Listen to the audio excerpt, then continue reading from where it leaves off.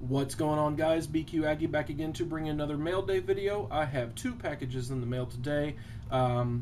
First one is a group break result package that I got from my free advocate, Michael, on Blog TV.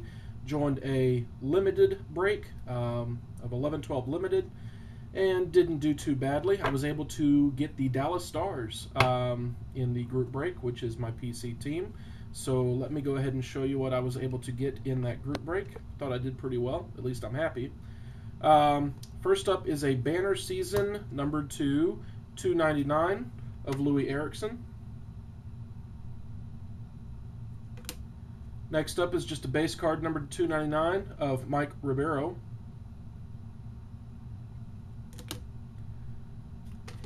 And then I got a Team Marks numbered 58 of 99, Team Marks autograph of Jamie Benn.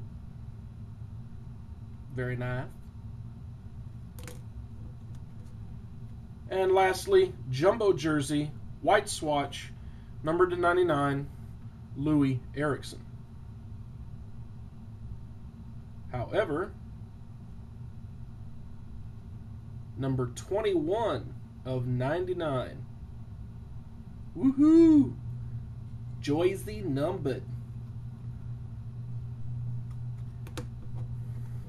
And then next up is another package trade that I did off of CNC, and just picked up a couple of jersey cards. Banner season jersey number 99 of 99, Jonathan Taves.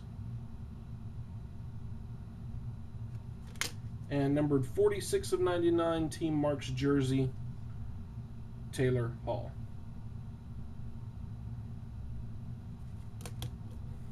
And last up is another trade I did off of CNC. This is with Pinsfan 8766, I believe. The original trade was for a 1011 SP Authentic Future Watch autograph card of Marcus Johansson. And he threw in some pretty nice extras. These are all freebies, extras that he was able to throw in, and I'm very, very pleased. Numbered 72 of 99, jersey card from Certified of Brendan Morrow. And then a Champs jersey card of Mike Modano. A Artifacts rookie card numbered 999 of Colton Sevier. And Young Guns rookie card of Alex Goligoski. And a Black Diamond rookie card of Alex Goligoski. He threw in a couple of other random cards, like some base cards of Mike Ribeiro, and funny enough, a base card of Colby Lewis from the Rangers. But anyway, thank you very much, Spencer. I sincerely appreciate that. Anyway, that's it for my mail day today. Pretty short and sweet, but thanks as always for tuning in.